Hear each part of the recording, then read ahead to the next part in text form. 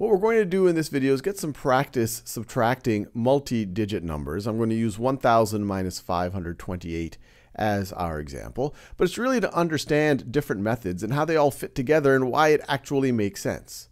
So if you wanted to visualize what this difference means, imagine something that has a length of 1000, some type of units. So its length right over here is 1000, and we were to take away 528 from that. So 528 from that is what we take away. And so this difference would be, well, what do we have left over? So this is equal to question mark. And I'm going to do it two different ways. I'm going to do it using a table with place value, and I'm also going to do it using what's sometimes called the standard method. It's the way that people often learn to subtract numbers like this, especially if we're going to have to do some regrouping. So I'm actually going to do them simultaneously for your benefit. All right. So let me just write out our table with our place values. So first of all, you have your thousands place, thousands. And let me square off the numbers here that are in the thousands place. So I have 1000 right over there. That's 1 in the thousands place. Then you have your hundreds place, hundreds place. In this number, I have 0 hundreds right now. Here I have 5 hundreds.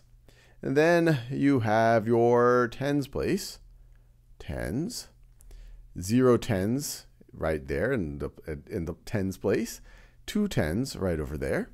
And then, of course, you have your ones place, ones. Here I have 0 ones. Here I have 8 ones. Now let me also rewrite these numbers, and I'm going to do it using the standard method. So I have 1000, and then I have 0 hundreds. I have 0 tens, and I have 0 ones. And from that, I am going to subtract 5 hundreds, 2 tens, 2 tens, and 8 ones, and 8 ones. So let's do both of these at the same time. And let me make a little bit of a table right over here. So that is my table. So let's start with what we originally have. We have 1000. That's what we're subtracting from. Well, on this table, I would just represent as that is 1000. Now we want to take 5 hundreds and 2 tens and 8 ones from it. How do we do that? Because right now we have no hundreds, we have no tens, and we have no ones. And with the standard method, we have the same problem because we start in the ones place and we say, hey, we want to take 8 ones from 0 ones. Similar problem here. How do we take 8 ones here? Similarly, we want to take 2 tens from 0 tens. How do we do that here? And the answer is regrouping. What we want to do is break up this 1000, and so that we can start to fill in these other categories. It's like exchanging money. That's sometimes an example used. So 1000 is how many hundreds?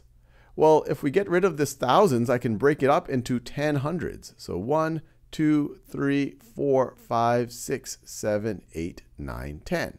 And so that's equivalent of I could get rid of this 1000 or this 1 in the thousands place and give myself 10 hundreds. Well, that starts to solve my problem because I could now take 5 hundreds from this. I could take 5 from 10, 5 hundreds from 10 hundreds, but I still have the problem in the tens and the ones place. And so what I could do is I could break up one of these hundreds and into 10 tens. So let me do that. So I'm going to let me do that in a color.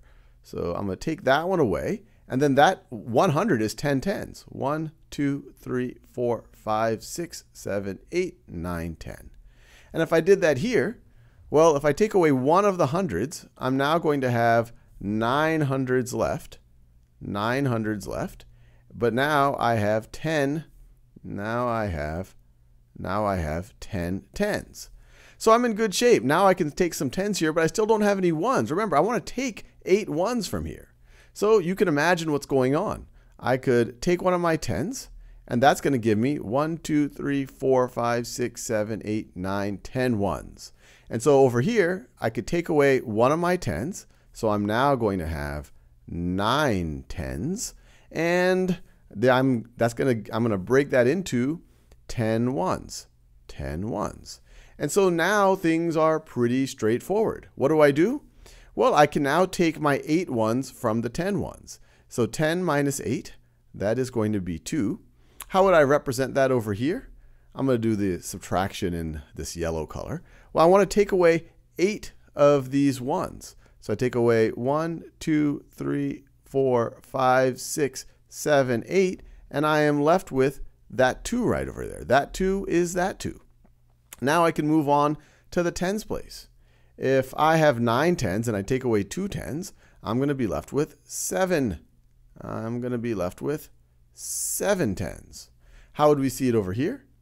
Well, I have 9 tens left over. I'm going to take away 2 of them. So take a 1, 2, and I am left with 7. Is that 7? 1, 2, 3, 4, 5, 6, 7. Yep. That is 7 tens right over there. We have 2 ones, 7 tens, and so this 7 is exactly this 7 right over there. Let me do the same colors. I think you see where this is going. And the whole idea is not just to get the answer, but to understand how we got this answer. So in the hundreds place, if I have 9 hundreds and I take away 5 hundreds, then I'm going to be left with 4 hundreds. Same idea over here. I have 9 hundreds. I take away 1, 2, 3, 4, 5. I am going to be left with 4 hundreds. This 4 and this 4 is the same. And so there you get the general idea. With the standard method, it sometimes seems like magic of how we're regrouping things. But all we're doing is we're taking that 1,000 and saying, hey, that's 10 hundreds. And then we take one of those hundreds and we say, hey, that's 10 tens. And then we take one of those tens and we say, that's 10 ones. And then we are able to subtract.